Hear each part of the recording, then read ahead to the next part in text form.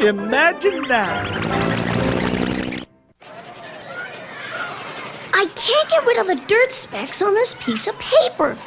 Those aren't dirt specks. They're wood specks. Well, paper is made from wood, and wood it comes from trees. So the trees have to be harvested. Timber means step back, please. The trees are brought to the paper mill by water or on truck. And then they're cut into smaller logs. How do they do it? A great big suck. They take off the bark and grind them into mulch, and the mulch is called wood pulp. Then the pulp is washed and beaten in the paste, and the clean white paste is all shook up. Now it sticks together in a sheet. Then it's rolled and squashed and dried.